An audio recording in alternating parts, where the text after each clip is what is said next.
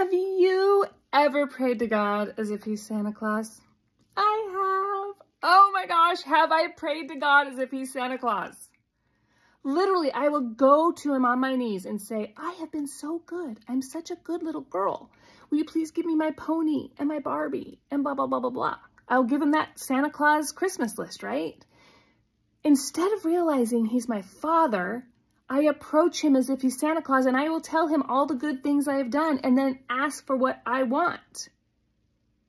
And a lot of the times when I'm asking for what I want, I'm wanting him to remove anything painful in my life or uncomfortable. Because isn't that what Santa Claus would do? Wouldn't he remove all that? But what if Heavenly Father is our Father? What if he loves us? And what if he knows better than we do what's best for us? And what if we pray for strength and his help to overcome these trials and challenges? What if we just really pray, what do we need? What if we talk to him like he's our dad? What if we choose to view him as someone who loves us, and that he's not giving us these punishments or challenges because he's mad at us, but because he knows we're strong and he knows that we need experiences accessing his help and strength, and we might need to spend some time with him. I had this one experience. It's sort of silly. Like, I almost hate to share it.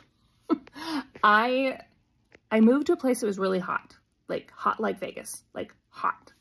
And I was from San Diego, where I could exercise all the time. I could go outside any time of the day and go walking on the beach. If you walked outside, it didn't kill you. But where I lived in the summer, it was 117 degrees and it was so hot. And I got kidney stones for the first time in my life because I wasn't hydrating enough. And I was just like, oh, it was awful. And I had this disorder, so the kidney stones don't just go down, they go up and down in my cute little tubes between the kidneys, and to go out, they just kept getting stuck. And it was so painful. It was so horrible. And I prayed and prayed and prayed that God would take away these kidney stones, right? Like, all they have to do is pass. And most people can pass kidney stones. And I prayed. I prayed like I never prayed before. Please take away these stupid kidney stones, right? And then one day I was shooting a wedding, and I was praying for help to be able to do that. And then I was driving home and I'm like, Heavenly Father, why? Why do I have kidney stones? Like, why can't they pass? And this is the answer I got. And I don't often get these really quick responses, especially when I'm whining and complaining. But this is what I heard in my mind. I just wanted you to know you were loved. Kidney stones? If you haven't had kidney stones, I wouldn't wish it on my worst enemy. It is painful. The tubes that go from the kidneys to go out are lined with really soft material that does not want to be scratched with these salty kidney stones going through them. This is only made, these tubes are made for liquid, not made for rocks. So every time they cut them, it's just excruciatingly painful. It's so horrible. So when I prayed and said, why do I have this? And he goes, I wanted you to know you were loved. I was shocked. What do you mean you want me to know that I'm loved? And then I had one of those moments of introspection. I had one of those moments where it's like totally like the light bulb goes off. And in my mind's eye, I could see all the people who had loved and served me. Like people coming up to me at church saying, I've been praying for you and your kidney stones.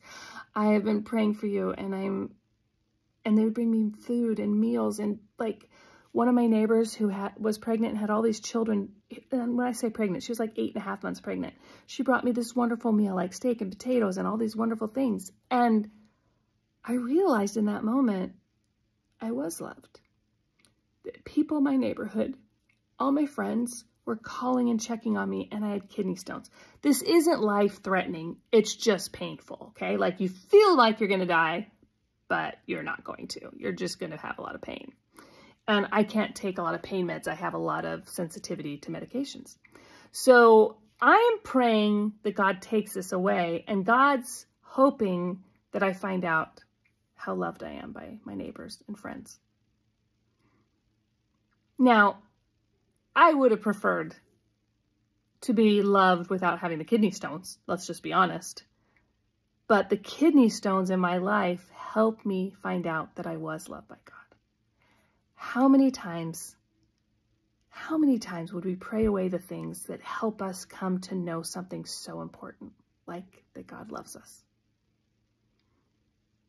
In reality, I would pray away every challenge I have.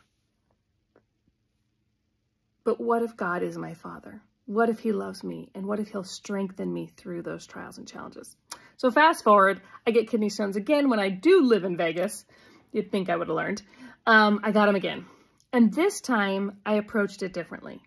I sort of relaxed when I got it. I didn't like pray, get it rid of it. But my prayers changed to what can I do? What can I do to make this, help this process? Because those kidney stones don't want to come out of me and it's really hard. So I practiced relaxing. I did things to get my mind off of it. It was very painful. It was still just as painful, but I didn't give it as much attention. Still, people came and helped serve me and love me. I wasn't as selfish. I wasn't as crazy when I had them the second time. And I think a lot of that had to do with my prayers were totally different. What do I need to do to help this pass through? What do I need to learn? What do I need to change? What do I have control over? And I realized I did have control over how I responded to the kidney stones. I had control over how I treated others around me, and I had major control over how I chose to talk to God. Prayer is hard. It's work, but it's wonderful work because it helps us draw upon his power and his love in our life. And the more we know about him, the easier it is to pray. So as we study the scriptures to look for how others prayed or characteristics of God, the more we come to know him, the easier it is for us to pray. The easier it is for us to do that work and access his love in our lives. I testify he loves us. He is our Father. He's not Santa Claus. And he hears our prayers and he wants to answer them. But how he answers them might be very different than what we want. Thank you for joining me in Morning Messages of Hope and Inspiration. My name is Jenny McBride. If you like these messages, would you please like, subscribe, and share it? Especially share it with someone who might need a little hope and inspiration in their lives. Love you. Have a great day.